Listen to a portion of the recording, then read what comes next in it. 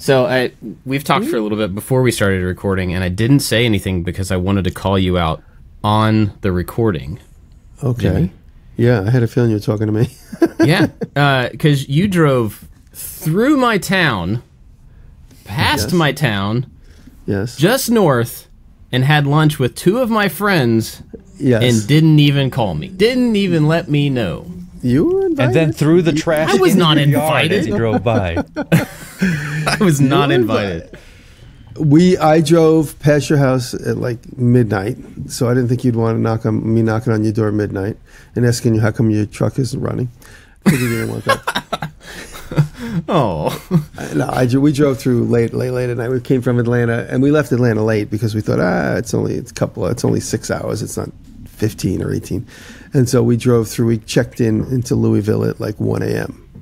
And that was pretty scary because Louisville seems like I felt like I was on the set of Omega Man, the first one from the 70s.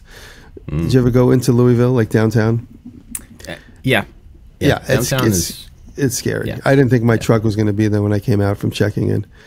And they did have a parking lot, thankfully. And the first night I just stared at my truck from the window of the hotel room the entire time, hoping it would be there when I woke up. When I finally woke up. The first night? That means you were in Louisville for 2 nights and you still didn't call me?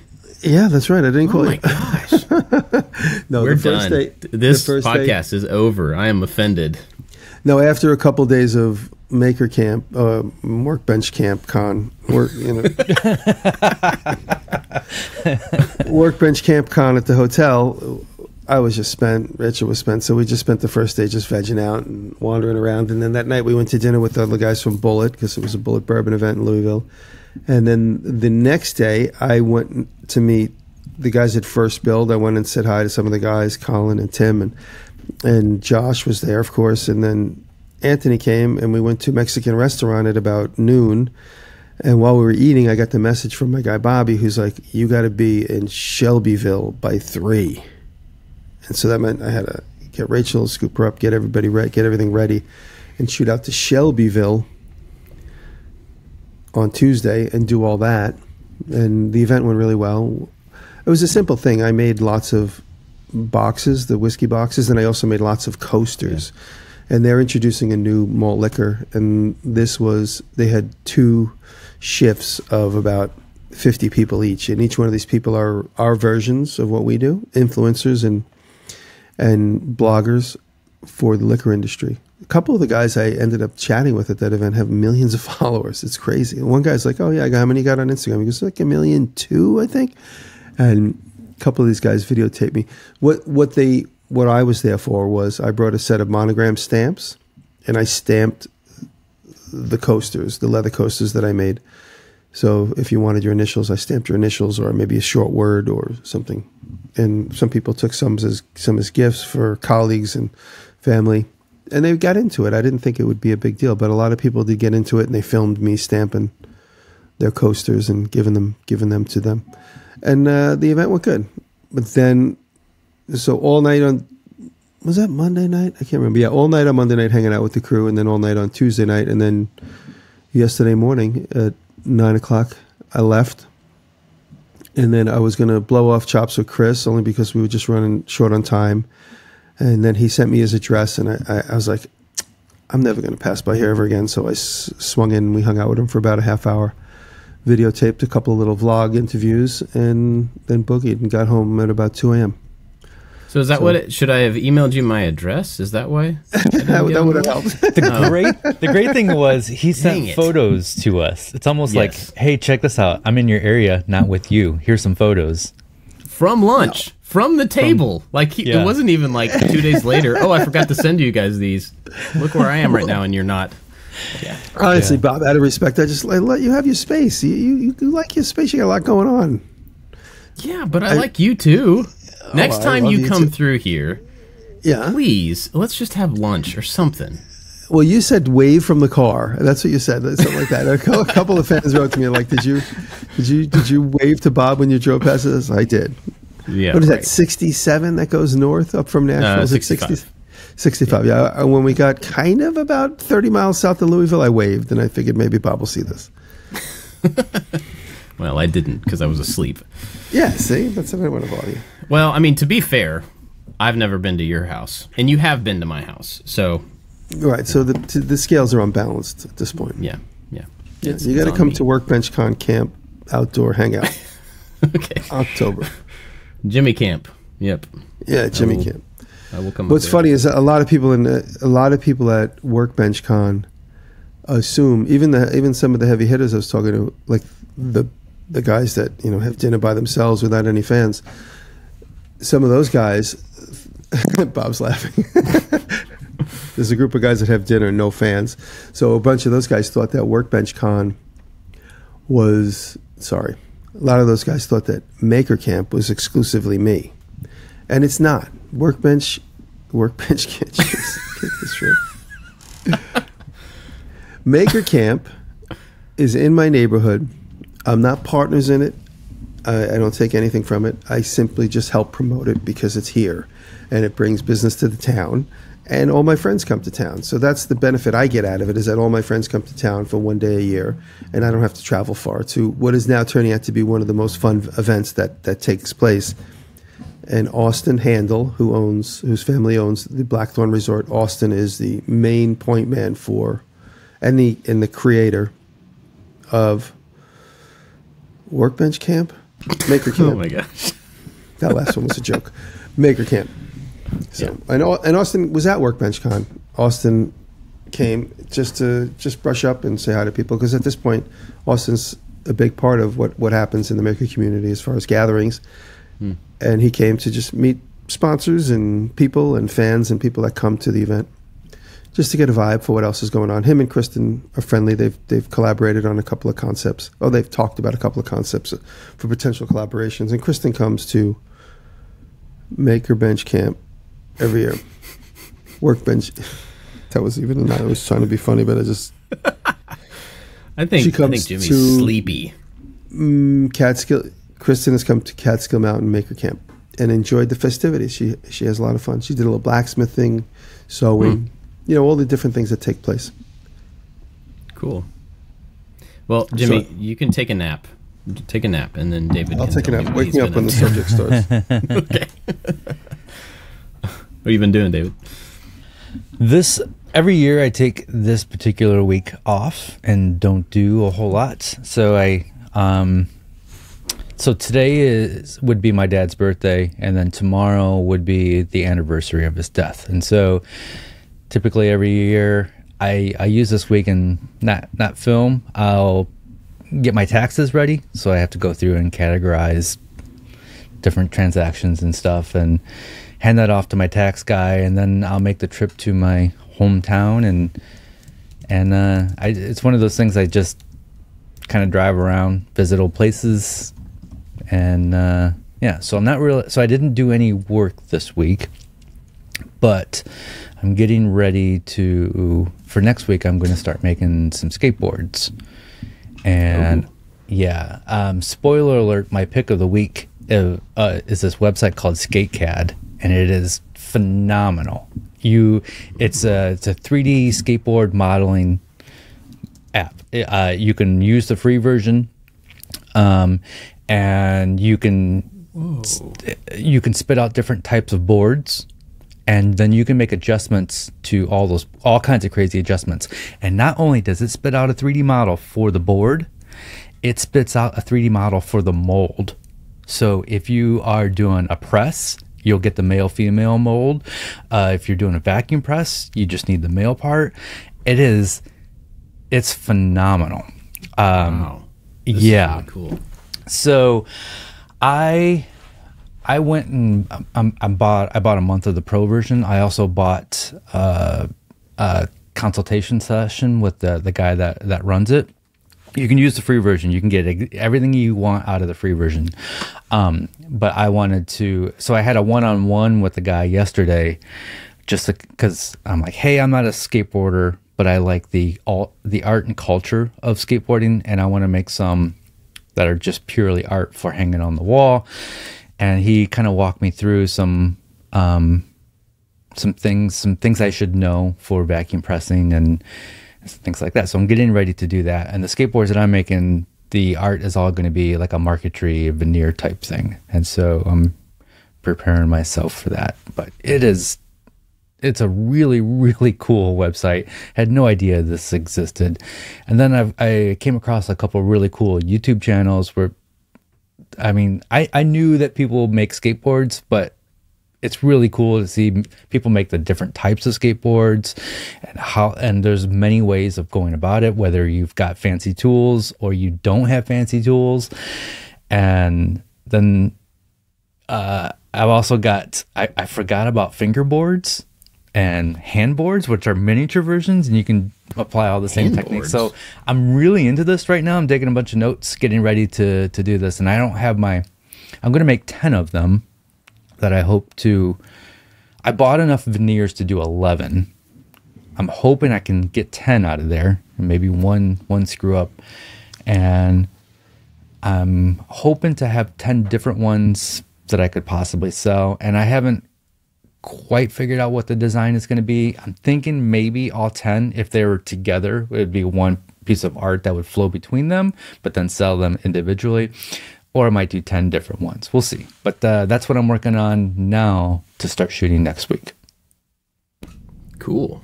Man, that sounds pretty awesome. That website looks really cool. It's phenomenal that some dude just made this website. It's like Fusion 360, but for skateboards. And way very simpler. Specific. Yeah. Yeah. Wow. It's so cool. Can I tell you guys a story about handboards? Yeah. You know, you were talking about handboards. I've never even heard of a handboard. When I was a teacher in the 90s at the School of Visual Arts, one of my students, his name is Esau Andrews. You can look him up. Esau now he's a successful fine art painter, but Esau is a skater. He's from like a skater culture, and I think he might even be from LA. I'm not sure, but he came to me and said, I have an idea. He said, a lot of guys are doing this, but he goes, I started doing it on my own, and then I see other people doing it. He makes these little tiny skateboards for his hands, and he does all the kick flips and does all the tricks, and he made a little environment for them. And he says, do you think I could sell this into the toy business? And I said, I don't know, I'll get you some meetings. So I gave him some contacts, and he was able to sell it to Tech Deck, I think was the name of the company. Oh, yeah. In the 90s. So the very first handboards were from Esau, my student, in the 90s. And then it became a huge category. And I said to him, do you still get paid? And he said, no. He goes, they just stopped paying me. And I called up and they're like, you got paid enough, something like that. Like, but he did make several, I think he kind of implied he made several thousands of dollars. And another thing, this is just a little more of a heartwarming story. I haven't talked to him in years, and now he lives near me. He lives in Hudson, and he reached out to me, and he said, he goes, hey, can we get together? And we did, and he had something heavy on his heart. I didn't know what it was. And he says, I want to talk to you. He goes, I feel bad that I thought you were mad at me because when I did the Tech Deck thing, and you know, I skated out because I thought that you wanted money and there was a miscommunication, and I thought you were upset with me. And he and I had like a tearful hug, and I said, I didn't think about that at all. Like, and he just miscommunicated that. Like, he just misunderstood that. And not for 1 second did I want any money from him at all. And so we had a nice hug, and, you know, we've reconnected over that. And so it was a sweet moment. But, you know, sometimes people think one thing and, you know, it's not even the thing at all. You know, and years go by. And then you connect, and it never was what you thought it was. It was nothing. It wasn't anything. That's really cool that he reached out to like, you know, set the level and like figure out. You know? Yeah, because I mean, he was I'm like, what? You know, the most he probably made, I don't even know. I mean, 75, 50 grand. You know, to a student, that's a huge amount of money. Like, what? I'm not going to take that from him. I wasn't even thinking that. I just made the connection for him. Me and my brother actually made the connection for him, and that was it. And we lost touch, but he thought that I was mad at him. But I was never mad. Esau, I'm not mad at you. You know that. He knows that by now. But anyway, he was the first person that had anything to do with those handboards. Now they're everywhere. It's a complete category of toys. So there you go. Yeah, it's funny. I've seen the fingerboards before, but I've never ever heard of a handboard. And now I'm looking them up, and yeah, there's a ton of them. And it's a like really a mid-size, interesting right? size. They're like 11-inch or something. Is that how big they are? That's pretty wild. This whole thing started, like, I've always I've had skateboards. I could never do anything but just ride on it. I've always hung out with the skaters, and then I've always kind of wanted to make one. And I'm like, well, maybe someday I'll do that, and then I'll just do it for art. And then a few months ago, Eames, as in Ray and Charles Eames, they're whatever's left, like there's still an Eames company. They teamed up with somebody else to do custom boards, and so there was this line of skateboards released that looked like the Eames lounge chair, and that had those colors mixed in there. And I was just like, man, I would love to have one of those hanging on the wall. It just looks so cool. And it's pretty expensive, so I never got one. And then another channel that I follow, 1000, just did a skateboard painting video last week or the week before, and I was like, you know what, I'm gonna finally do this. And so then I just went down the whole rabbit hole of collecting information, watching videos. I've got a book called The Handmade Skateboard that was put out by the same publisher that did my books, and here we are. It's my current obsession right now. So I think that guy, Matt Berger. That guy sent me. Yeah, Matt Berger. He sent me. Yep, that's the book. Yeah. Yeah. Or maybe he didn't send it, but like his publisher or whatever. For some reason, I've had that for a really long time. It's got a quote by Nick Offerman on the front of it, too. Yeah. What does it say? Anyway. It says, I skateboard a lot. No, it says, this elucidating treatise will elevate your skateboard shop skills. That's a total Nick Offerman thing to say. Yep.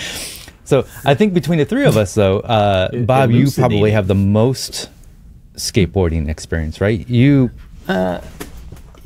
I mean, a little bit. I don't know how much you guys skated, but... None. I skated never. I skated a little bit when I was younger. I was mostly a rollerblade guy in college. I was good on rollerblades. And when I was in middle school, middle school, I guess, that was like the heyday. That was the big street skate, kind of era when it started. And I remember my parents didn't want to buy me a skateboard. And all my friends who were all the skaters all had, they would break boards all the time, and they would get new boards or whatever. And excuse me, since I didn't have one, I remember one day after school, my friend Brian showed up with a board, and they had taken all of the parts. They took somebody's old deck that was still usable but pretty busted up. They took somebody else's trucks that had been replaced, somebody else's wheels, somebody else's bearing, and they built me a used skateboard out of all their old parts and gave it to me so that I could go skate with them. And I remember it was a Martinez. That's a guy, right? Skater guy? Martinez board. It was a board that is a famous board, and I remember it was trashed, still worked, but it was very used. And so I had this skateboard for a little while, and I skated with them for a year or so, and then people at that age just start going in different directions and stuff, and so I kind of stopped skating with them. It's funny though, because over the years when I was in college, at the end of college, or maybe even after, my buddy Adams and I, who used to rollerblade all the time, we were just one night like, hey, we should buy skateboards. We should start skating. Yeah, that'd be cool. Yeah, like one of those late night things. And so we started skating, and I started learning how to actually do things. I remember I landed a kickflip for the first time, and I was just like, what? That's so cool. And then maybe an hour later, I rolled my ankle, and it popped really loud. And that was the end of my skating career. Yeah. So to this day, that was 25 years ago or something. I don't know. It was a long time ago. To this day, at the end of the day, I can wiggle my ankle, my right ankle, a little bit. After I've been standing on it all day, I can wiggle it, and it pops in the exact same way that it did that night. And I remember that. And it doesn't hurt. It's just something changed that night. I hope the editor puts in a little popping sound right there.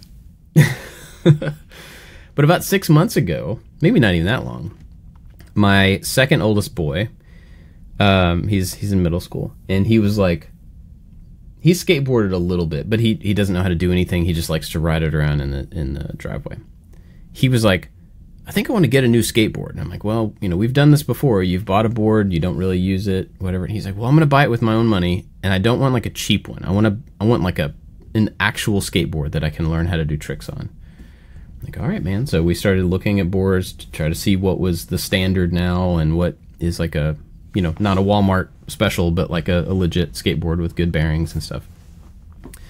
And so, like he does, he got a new board, he bought a helmet, and just like started watching videos about how to ollie, and went out and started learning how to ollie, and then he started learning how to shove it. And so he put all of this time into learning these kind of the basic stuff for 2 weeks or so, and then just like didn't touch it again. So we have a really nice Tony Hawk skateboard and a really nice helmet, and I'm not going to take it up. Maybe he'll pick it up again.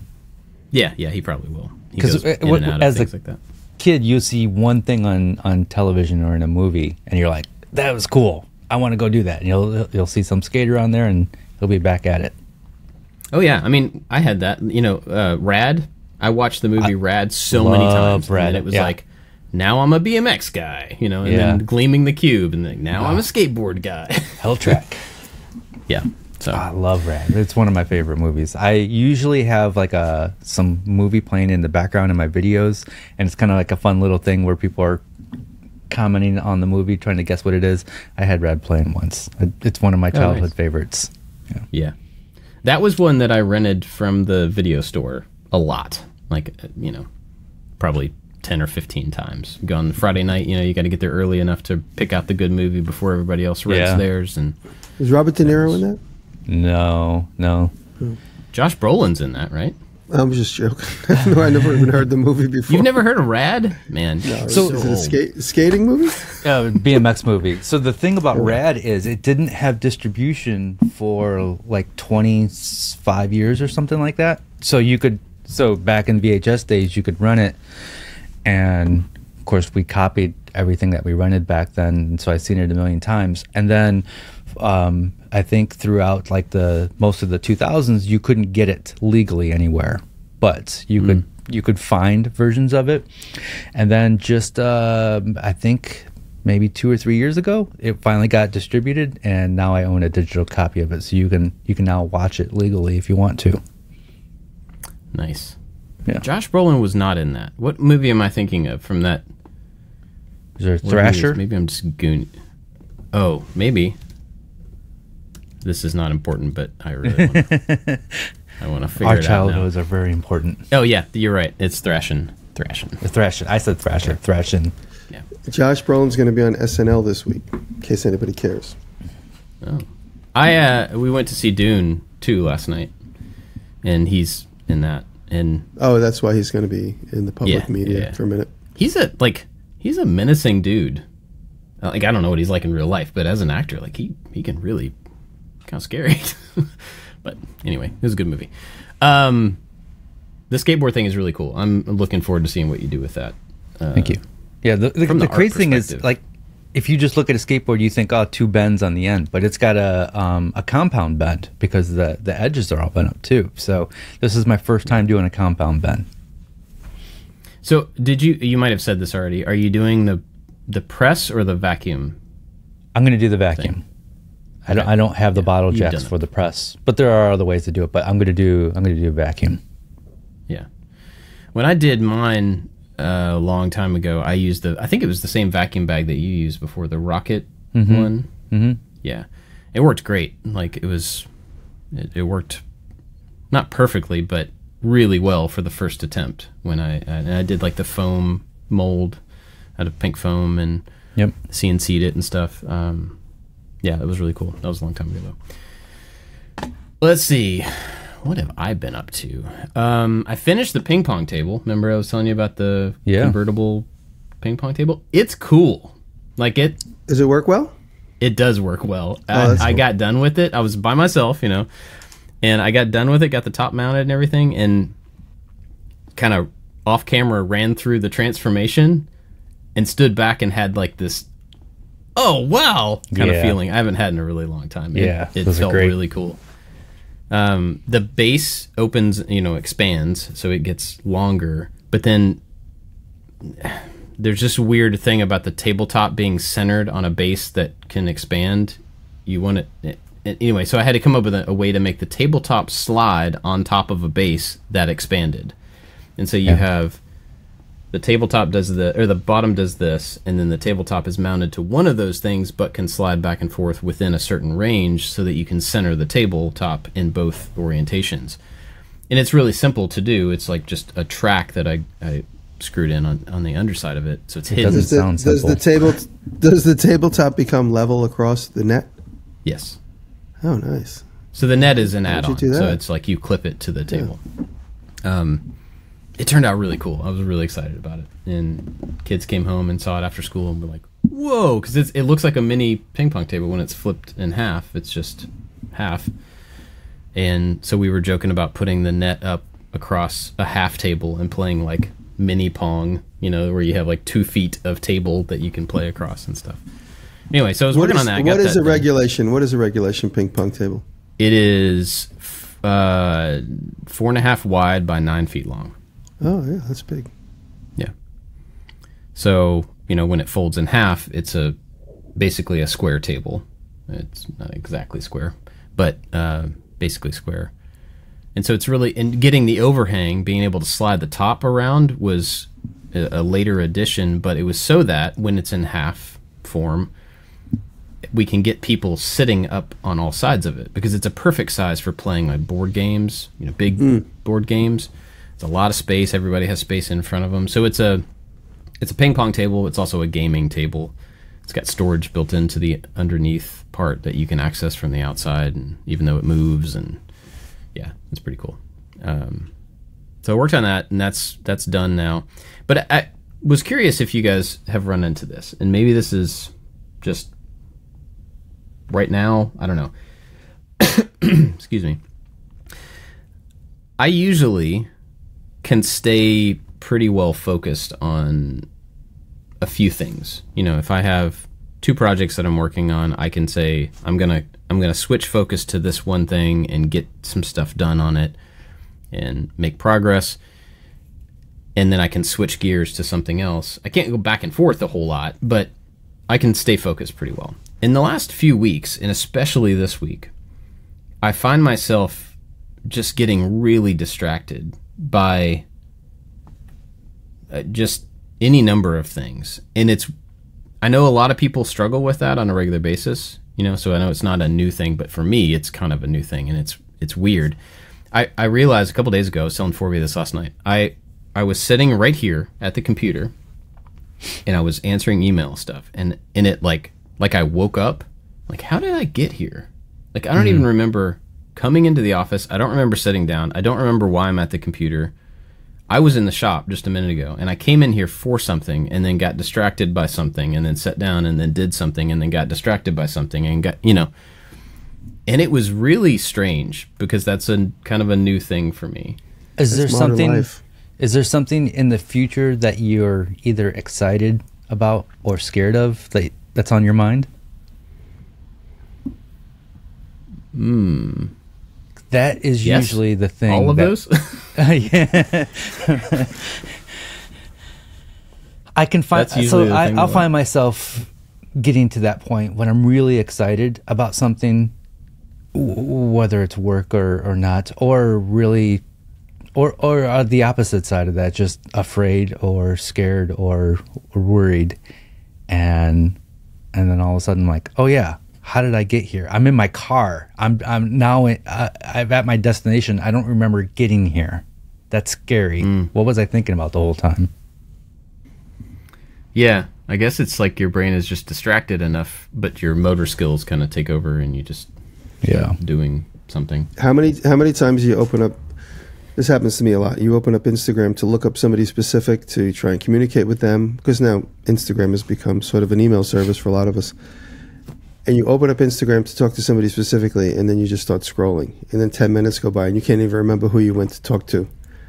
And you got to go back a few steps to try and jog your memory to be like, oh yeah, I wanted to ask him about this. And then you go back in, and it happens again. Yeah. That's happening. That does happen to me, like on the phone. I think was surprising because I physically didn't remember how I got here, you know? And my mind was thinking, oh, I need to go to the office to get something. And then I walked in here and probably saw a notification, and then like, oh, check the notification. Oh, it's okay, cool. Oh, look, there's new email. Oh, I'll do it. You know, and it was just one thing after another. But I didn't complete the task that I started to do. So it was like I had this unfinished kind of spinning plate that I hadn't, you know, grabbed.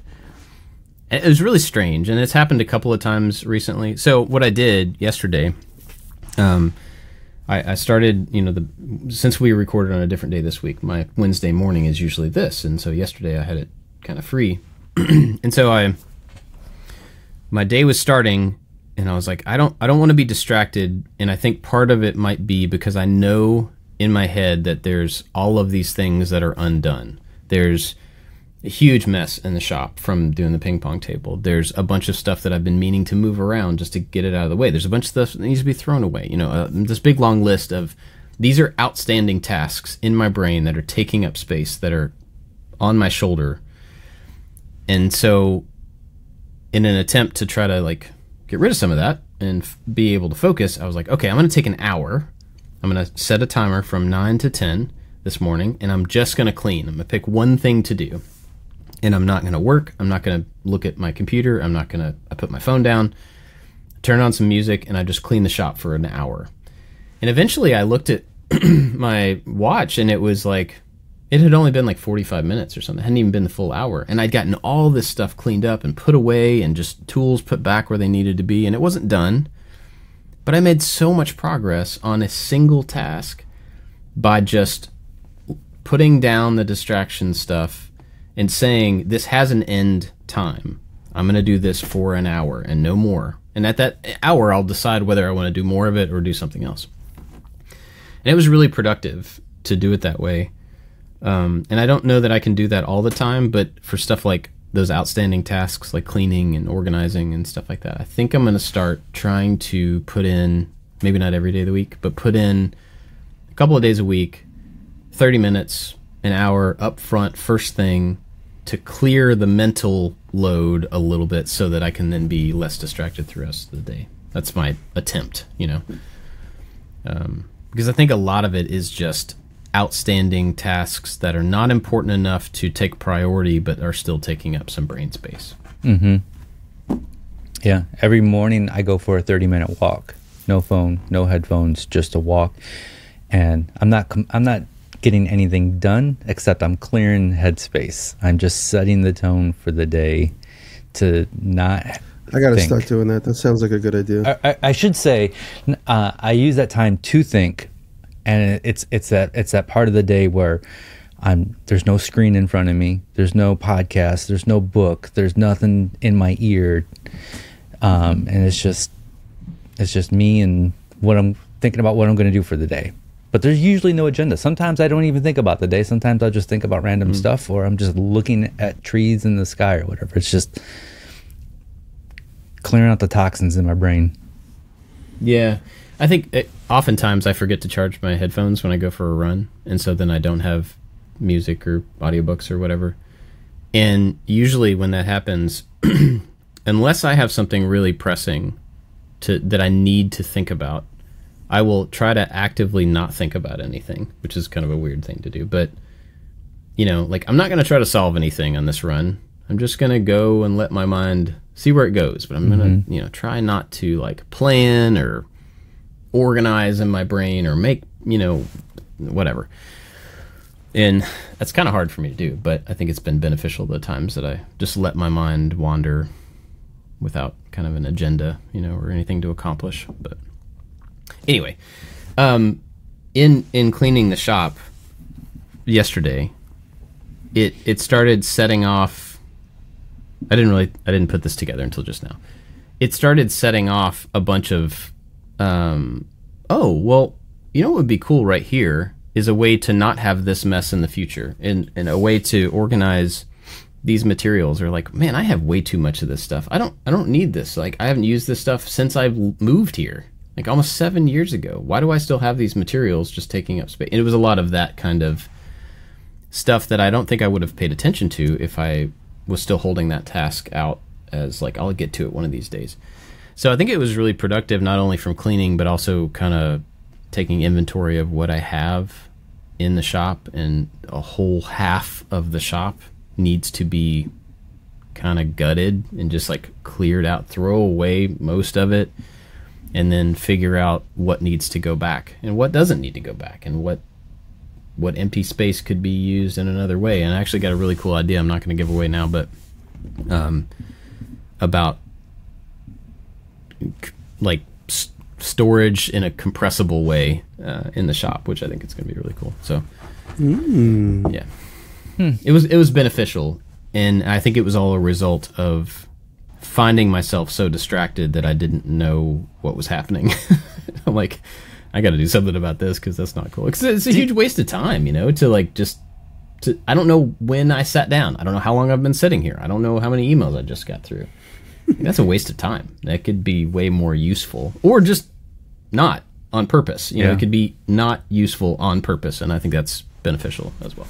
The storage in a compressible way reminded me of the 80s commercials of like the clothes hangers, where you put all your clothes on the hanger, and then then it oh yeah, hangs down, like pivots down. Yeah, it pivots down, so it just has one part that hangs on the hook, and then all the clothes compress.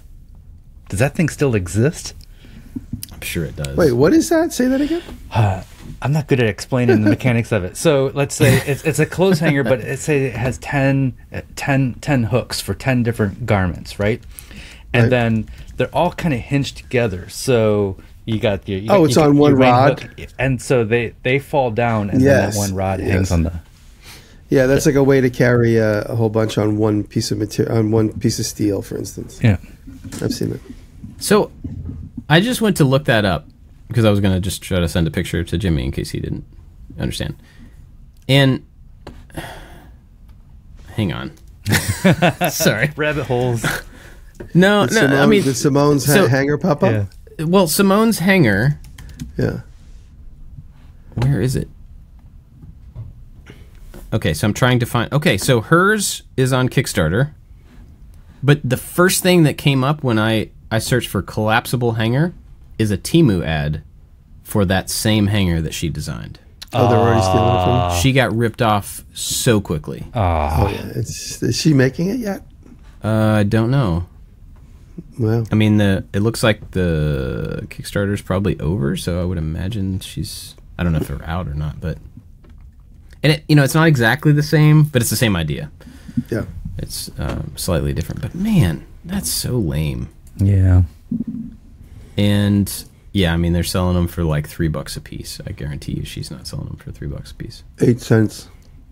Yeah, Temu seems like it's like a virus that's just everywhere. Every single time you open an app, it's like the first thing you see. Golly. I mean, luckily she will still be able to sell them. I think I'm finding that a lot, where like anything you make is going to be made cheaper, faster, probably before you somewhere else. But I think there's still going to be the audience that doesn't necessarily want the cheaper version. They want your version, or they're like, don't trust the cheapest version of something, which is probably smart. So I think she'll still be okay, but that's a bummer. Anyway, coat hangers, huh? This is a really interesting conversation we're having today about skateboards and coat hangers. So anyway, that's what I've been up to this week.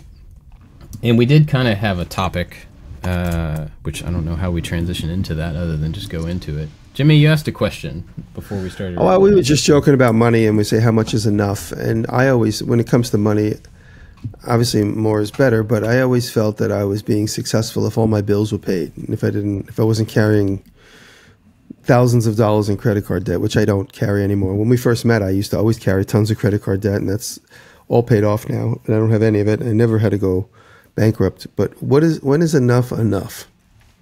And in life balance, you could make a lot of money. There's ways of making more money. When people complain about having money, Howard, my partner, and I always say, work harder or come up with a cool idea that pays a lot with less effort. And those are the two ways to make money. Just work harder at whatever it is you're good at, and try and get more clients or income, or come up with a cool idea like a bendable hanger, whatever that might be. But how much when is enough enough? If all my bills are paid and I still have a little bit of money to play with to either make some creative thing or to go buy some interesting thing to inspire me even further, I always felt like that was enough. Some people are driven to be multimillionaires and they have to constantly keep reinvesting. You know, there's a lot of this talk at Workbench Con about tax this and tax shelters, and like I just zone out. So I'm like, you know what? I'm happy. I don't have to get into the minutia of all this stuff. Everything's okay. So for me, enough is enough, because you kind of get caught up in that conversation. You're like, wait, am I doing enough? Am I, you know, do I need a tax shelter? I don't even care. That's why I pay somebody to do it for me, and I don't even ever talk to them, and I don't care. And I got plenty of money, and I got all my things I paid for. And then someone's talking about, you know, well, if you do this little tax cheat and that, I'm just like, when is enough enough? And then when it comes to subscribers and clicks, and when is enough enough?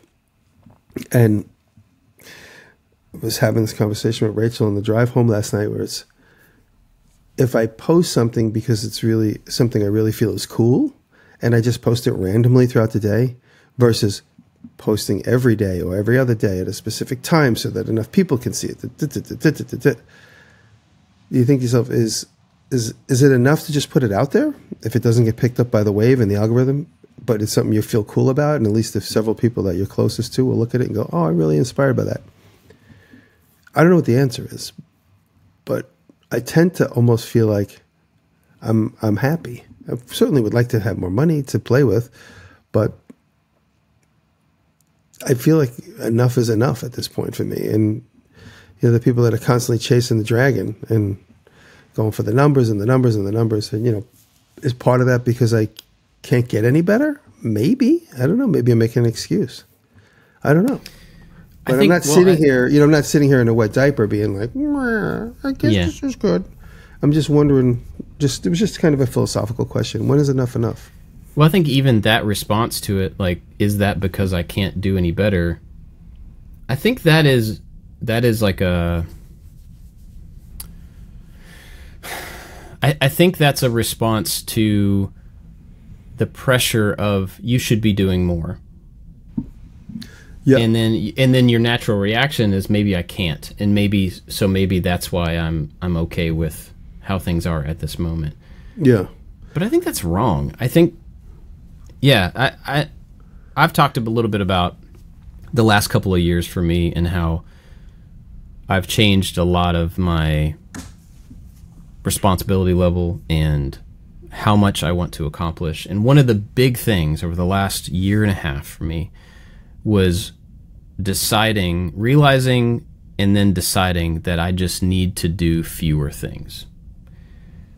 Just in general, you know, and it's not like do a worse job at anything, not that I need to cut things out of my life, but I just need to do fewer things better.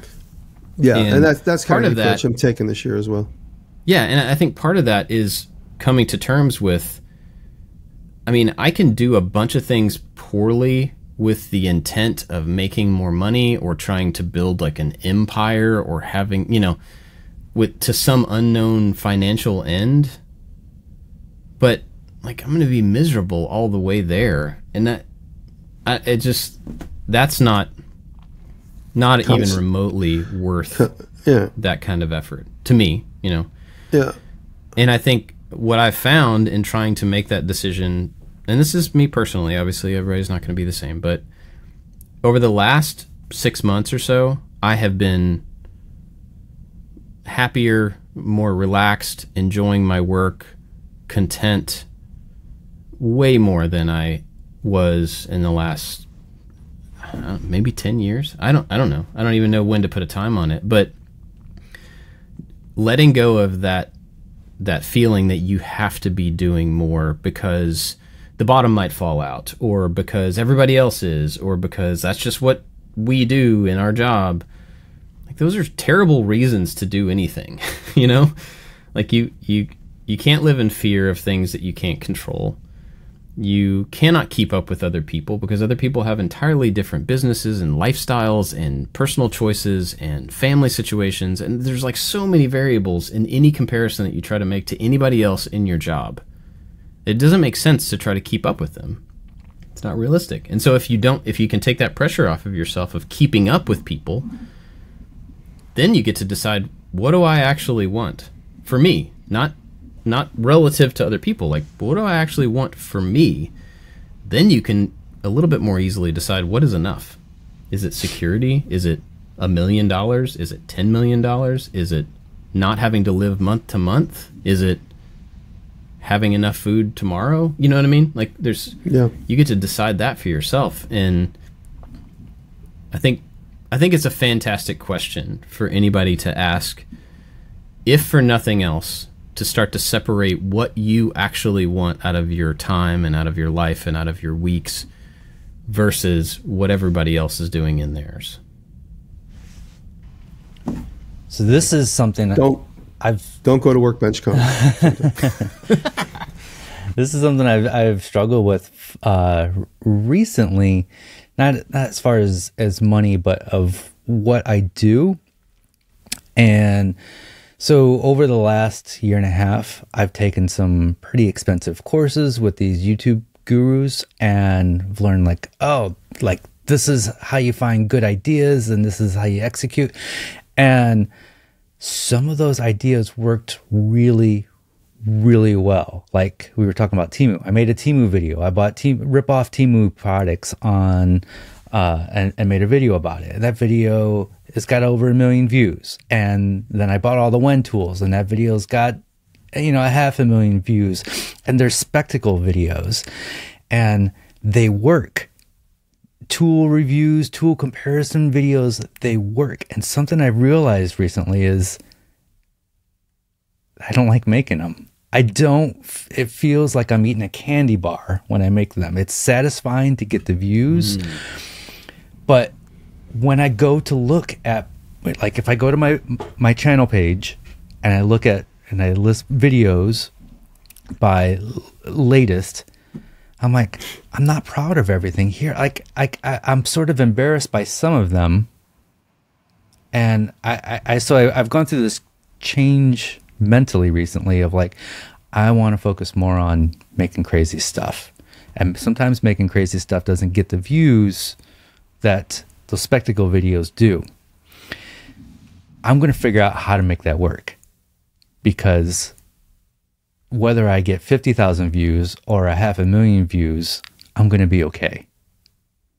So the stereo stand, I think, was kind of like, we're starting with the stereo stand. We're going to do things outside the box. And then we made the Tambor cabinet thing with no corners, and now I'm doing the skateboard thing. I really want to focus on being more creative, and maybe I'm hiding the art pieces behind tutorials. So the skateboard video is probably going to be why you need a vacuum press in your shop, and we're going to go over why this is my favorite clamp in the world, and then we're going to put it to use, and then I'm going to make what I want to make, so I can feel good about what I want to do. And so I can't say that I won't do tool comparisons and tool review videos in the future, because sometimes they're easy to make and sometimes it's easy money. But for right now, I really want to focus on the creative stuff, and that's just kind of where I'm at mentally. Yeah, I mean, that makes total sense too. I think you take those two things. You got like tool reviews or whatever, the kind of generic non-heart video, that you could make, anybody could make. And then you have the thing that you really care about. It is absolutely reasonable to think, I have to do these so that I can do these. One pays for the other. And that's how most jobs work. Yeah. I don't think that's a bad thing, you know what I mean? But I think probably the is it enough mentality comes in, where like, I'm going to avoid making the art stuff because I could replace that video with another tool review video, and it's going to make twice as much money, and like that's money, and I could get more money, and then I could put more money into more money, and then so obviously we all have to pay bills. We have to take sponsorships. It's the exact same thing, right? You have to do something you wouldn't naturally do because it pays for the thing that you would naturally do. And I don't think that's even something to like consider as a negative thing. But the end result, the final outcome of your efforts, is that going to satisfy you? Is that going to be something that you're going to be able to stop at the end of the day and be like, yeah, cool, I'm done for today? Or is it just, I'm never going to have enough. I'm never going to be able to make enough videos, have enough views, you know, or why can't I have as much as other people have? And I mean, to be perfectly honest and transparent here, when I look at some of the other people who've been doing YouTube stuff that we do, a lot less time than what we do, and they get like 10x, 20x views for kind of similar content, I'm like, my first reaction is naturally like, why can't I get that? And then I'm like, wait a minute, we're different people with different audiences. Any similarities are accidental and pretty slim. They are different people, and good for them that they get that. That doesn't mean that I need to get that too. And it doesn't say anything bad about me that I don't get those kinds of views. And I think being able to realize that those are different things is difficult, but pretty important, you know, to separate that out. Because like you said, David, if you do something that you actually really enjoy and the views are not there, you still got to do it. And if that's your goal, then like that's enough, right? You've got to do the thing, and if you can pay your bills along the way, awesome. You know, that's great. But I think it's a struggle. I mean, even looking, you know, this is one of those situations where like the three of our lives are different. When I look at my kids and I think about, you know, their futures and their college cost, and even like right now, being able to do all the things for them and with them that we want to do, it's expensive. It costs a lot of money to put 4 people into the world and set them up for the best you can set them up for. And so a lot of my perspective of is it enough is, can I be stable enough for them to have the life that I want them to have? You know, can I make enough to provide for them the things I want to provide for them? And that's not any different than like a spouse or, you know, family members or anything. You know, you're providing for someone, it's the same thing. But that does add a whole nother level of, I can do things for me, but I also have to do things for them. And sometimes that means, you know, I'm not going to work myself to death. I'm not going to take on sponsorships that I don't believe in or anything like that. But enough for me is security and provision. And so those are the priorities that I have when I'm making decisions about the things that I do and how much of it I do. Can I provide provision? Can I provide security to a point, you know, for my family and for myself and for my, you know, employees and things? So there's a lot that goes into answering that question, and obviously it's different for everybody. But I know for me, over the last year or so, trying to answer that question for myself has been eye-opening and really beneficial, and I think has set my life in a better direction. Realizing enough is enough. What you have is, instead of chasing the dragon. Sometimes enough is too much, too. I mean, it's really easy to get caught up and think that you have to have, or the things that you thought you had to have actually are weighing you down, you know? That's why I'm not buying cars this year. Your truck collection is weighing you down. I went to go trade in my truck a couple of weeks ago, and I went in and we did the financing and everything, and I was just like, what's the point? You know, I really need to just scale back. And I didn't. I was going to trade in my 2018 for a new truck for a Suburban. I still want that, but now is not a good time to do it. I need to get a little bit more. I need to basically just cut the budget a little bit. And that's just because I find myself overextending because I'm too casual about buying things. I'm not in any trouble, but I would be if I keep going this casual about things. So looking at, and it's easy to happen. Yeah, that's super easy to have when you have like a good season, and you're like, oh yeah, I got money to. Yep. It's funny, in the toy business, we watch so many toy companies rise and fall, and when they rise, the first thing they do is they get like the posh office or the best showroom at the toy center. And my brother always said, you'll notice a toy company starting to have problems when they stop giving away free drinks.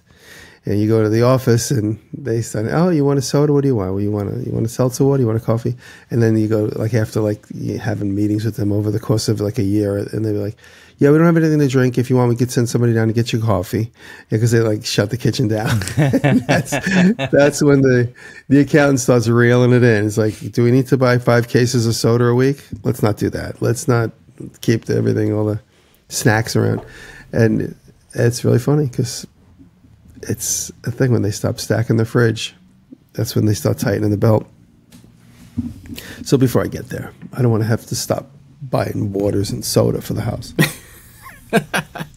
So if I come to visit you and you don't offer me something to drink, I'm going to know there's the milk one's right across the way if you want to go get something. I'll be right here. Bob, you shouldn't go visit him. You should drive by, hang out with his friends in the neighborhood, send him some photos, and then leave. I should go see Derek. Yeah, there you go. That's what I should do. Derek would love for you to come see him.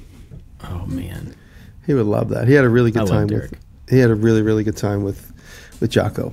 He said he didn't expect to have so much of a nice time, and like he wanted to give Jocko his space. You know, Jocko is a very complicated, exotic animal. Got to be careful with Jocko. He really is, and I mean that in the best way. And Derek said they had a really nice time together. A lot of inspiration going both ways, and that's how Derek put up the movie. If you see Derek's Instagram, he put up a movie of him making an old sort of railroad camp lamp into an LED, battery-operated LED. Jocko helped him with that video. Jocko, I think, shot that whole video for him just to give him some lessons on film editing. Cool. I did see that. I don't think I realized that Jocko shot it, but cool. Well, any other thoughts on this topic from you guys? I talked a whole lot, and I'm sorry for that. But yeah, no, I'm gonna. When enough is enough, I used to think that. Well, it really started during the pandemic. I was putting a video out every single week, and I'm not doing that now. I'm gonna wait till I have something really good to put out, and if it happens to be 2-3 weeks in a row, that's fine. But if it's not, then I'm gonna be okay with that. You know, I used to rush to produce something every single week, just because I developed that schedule, but now I'm gonna put out quality over quantity. I'm gonna try that. Occasionally I might have an interesting video that just pops up and I'm going to publish that. But here it is, several weeks now since I published my last video because of travel and whatnot. But I got a few ideas I'm going to start working on this weekend. And I'm not going to rush to finish them by next weekend. If they're finished, one of them is finished, one of them is finished. That's how I'm going to take this year. I think final thoughts from myself, me giving myself advice is it's okay to change your mind all the time and feel this way about it today. Maybe I'll feel different about it tomorrow. And that's cool. Go with the flow. Yeah, absolutely. Right on. Cool. Well, I'm going to thank our Patreon supporters because no matter how many times we change our mind, they're still here. And that's awesome. Yes. Big thanks to them for being supporters. And, you know, we do have people come and go, but there's always people there to support the show. And we are very, very grateful for that. The top supporters over there, been around for a long time. Crabtree Creative, Michael Menedjan, Warren Works, Jeff at the New Janky Workshop, Scott at Dad It Yourself DIY, Sean Beckner, Odin Leather Goods. Sean sent me something recently. He was helping with something. I can't remember. Thank you, Sean, for the message that you sent. I can't think of what it was at this moment, but thank you. Rich at Lone Designs, Chad's Custom Creations, Chad from Mancrafting, Works by Solo, Albers Woodworks, Corey Ward, and Nick Ryan. But also people like Kevin Eller. Another Thank one you, of our Kevin. Patreon supporters. I met the New Janky Workshop at Workbench Con. They were such a lovely couple. They were so nice. So thank you guys. I was on a call with them one time for he's on the I Like to Make Stuff Patreon as well. Very nice guy. Do you have anything to recommend this Dave, week? you go first. I got an idea. So I'm going to go with the website SkateCAD, which is fantastic. And then their actual website is called Open Source Skateboards, and same with their YouTube channel. When I say they, it's basically it's one dude is from what I understand. And just open source skateboards. That's such a amazing concept. And it just makes me so happy that there's somebody out there doing this to help other people get into this. That's very cool. Well, at Workbench Con, there was me and Izzy were there, and Steve Ramsey was there. And somebody pulled us together and said, let's do a picture for the guys that have 10 plus years. And that was us three. But also Chops with Chris was there as well. And for some reason, Chris wasn't near us and he didn't get in the picture. But Chris has been on as long as Steve Ramsey, 16 years. So shout out to Chris from Chops with Chris. If you don't know Chris, he's doing a lot of ASMR. Is it ASMR videos? Is that the sound? He says he's doing well with making videos with just the audio of the saws. So a lot of people are tuning in. So check out Chops with Chris, who does everything by hand, no electric. And in a little interview I do with him, I joke around. I say, he's making tools.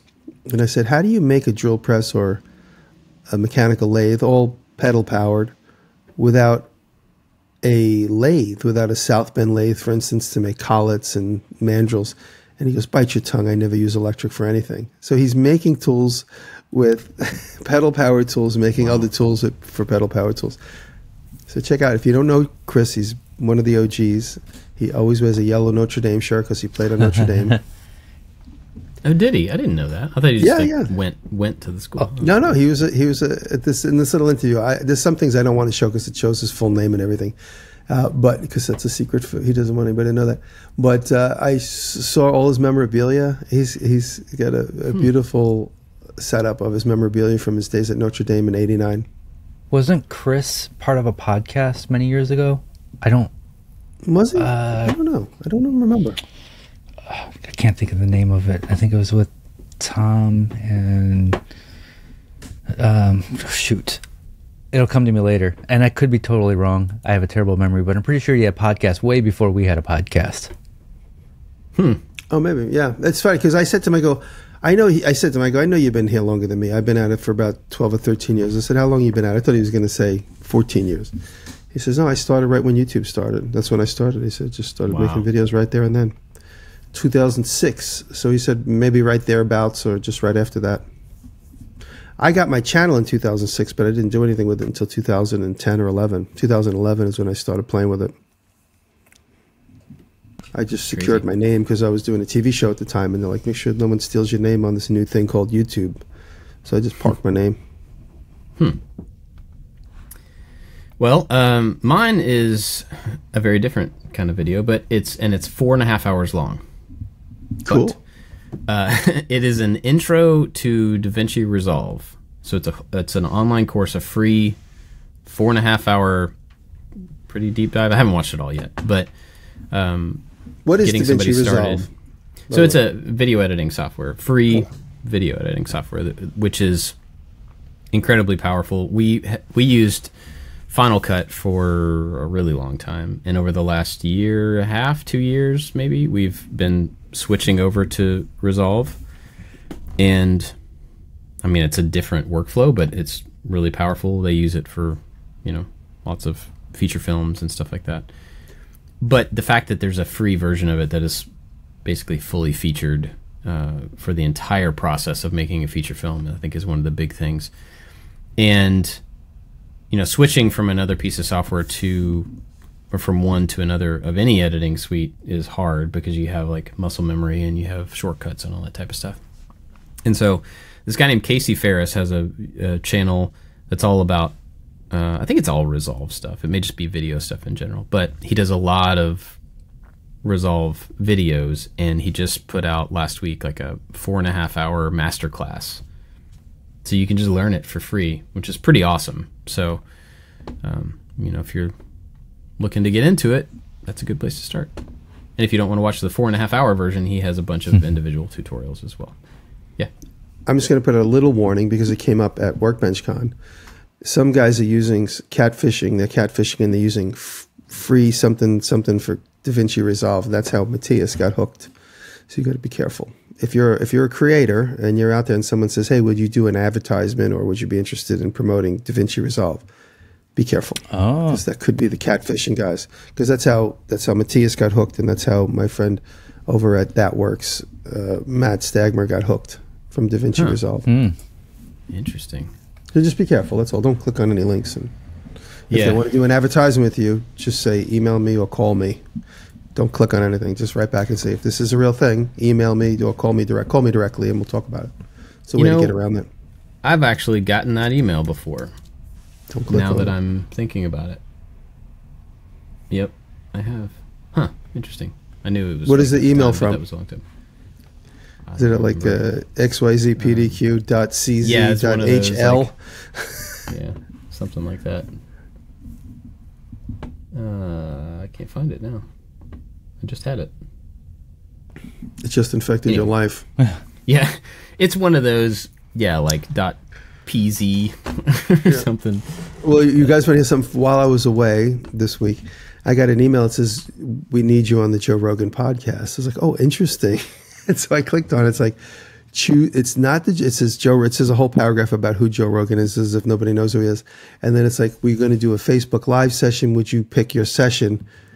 Joe loves you. He loves what you do. Could pick a session so you could talk to him live on Facebook. And there's like 7 things to click on, like dates.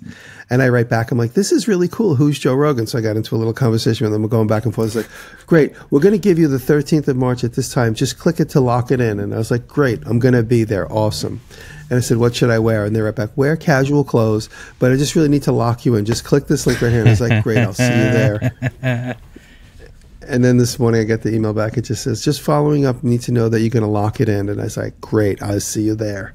I haven't clicked on anything. I'm just baiting them. I'm a little nervous to even open the email again. But that was just before we started. I said, great, I'll see you then. And they're trying to get me to click on to like secure my space in the calendar. Yeah. Just log in with your social security number. Yeah. Cool. Well, I guess that's it. Unless you guys got anything Another else. good therapy session. Yeah, enough always. is enough. Enough is enough. It is. Thanks for listening, everybody. We'll see you next time. Love you. Love you.